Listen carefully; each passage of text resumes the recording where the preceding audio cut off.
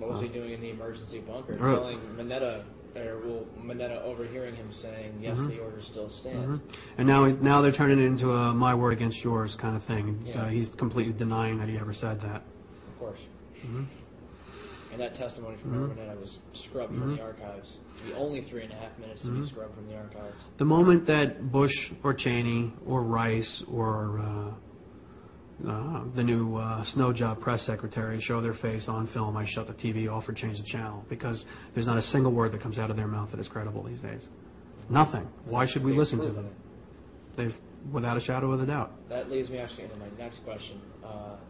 One of the main arguments you get is that our administration is too incompetent to have pulled something like this off.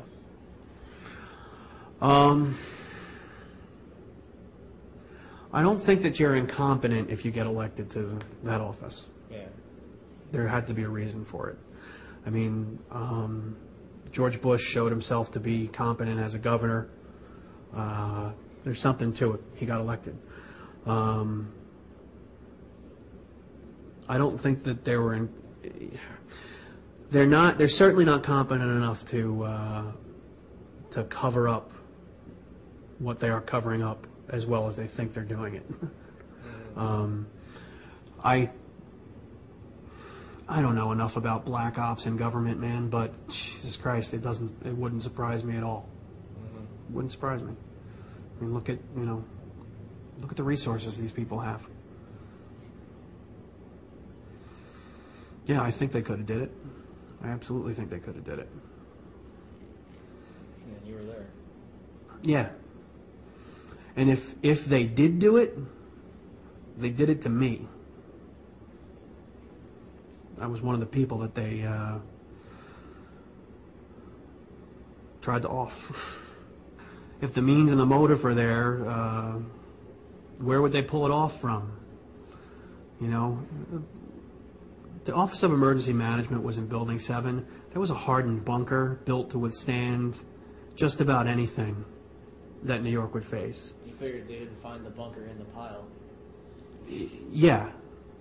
If it was a progressive collapse and the floors crashed down onto one another, you think they would have met some resistance on the 22nd floor. That building had a lot of important shit in it.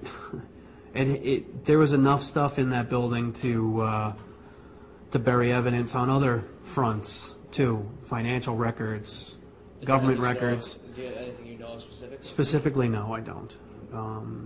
But I mean, everybody knew that was an important building downtown. You know, the security in the building was pretty serious. You didn't fuck around in that building. That's a cop thing to do. Find a decent break room every now and then. Yeah, you explore your territory, and that's one built building that you didn't screw around in. I'm sorry, man. There's no way that just fell down on its own. I don't believe it. Somebody can prove to me otherwise, then great. But so far, I don't believe it. Yeah, and you were there. Yeah, I was. You ran from it. I ran from it. The only reason I went down there is I heard two guys that I knew that were in it, How did I end up watching Loose Change? That's good. I'm glad you brought that up. Because I thought that you guys were crazy conspiracy theorists for about 2 years. I thought that you guys were nuts. I thought that, everything that everybody else, every bad thing that was said, I was towing the party line still, and my best friend's cousin tried forcing the movie on me for a while, and I was like, that's nonsense, it's nonsense. And I was being a closed-minded fool. And when I finally did watch it, they got me a little drunk, and I watched it. And the more I watched, the wider my eyes got, and I started listening. I respect you guys for editing your own film, with the whole first edition with the missile pod theory and whatnot. For the moment I saw that, I was like, but I respect what you did. I respected the way that, I mean, when you said to me that it wasn't even a good way to open a film with, it shows me that you have interest in what the word truth really means, figuring it out. And yeah, man, I started doing my homework. And the more I dug, the more I was like, wow, you know. So that's how I came to watch Loose Change. And no, you know, yeah, I have PTSD, but no, I'm not crazy. I haven't gone crazy. You know, I haven't. I'm not weaker than I was then, or I'm the same person. I just can listen to reason. That's what you know. I would appeal to a lot more people to let reason make a decision for you, and watch the movie. I want to thank you guys. I want to thank people like you who are.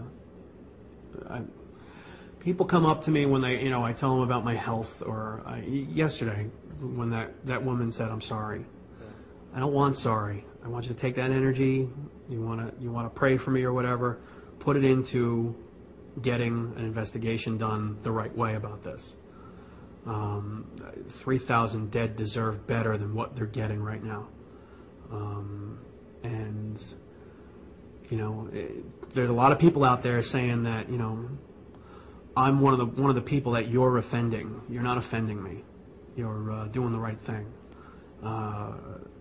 You know, you're not offending a lot of the victims, a lot of the family members of the victims. They want the same thing. They know that what we've been given is a farce, and we deserve better than that.